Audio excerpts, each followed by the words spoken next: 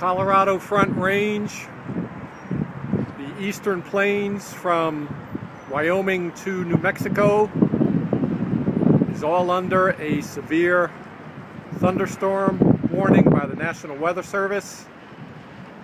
About 1 p.m. it's starting to rain in Denver lightly. There are certainly stormy skies above, and we should have a repeat of wild, sometimes violent weather in Colorado and northeastern Colorado throughout the afternoon and into Friday night.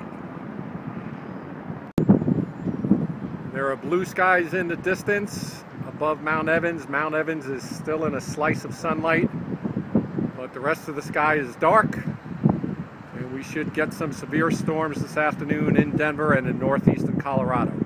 I'm Kieran Nicholson reporting for the Denver Post.